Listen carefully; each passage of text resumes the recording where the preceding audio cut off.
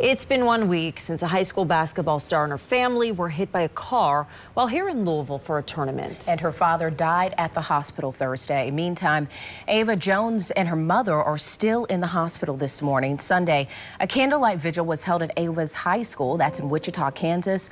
Her father was the track coach there.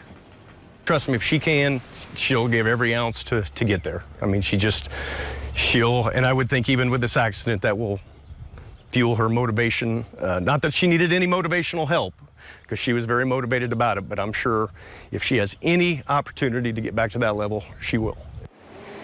That accident happened last Monday at 2nd and Market Streets. Police say Michael Hurley was under the influence when he drove onto the curb, hitting the whole family. Hurley is expected to be in court today to be arraigned on murder charges.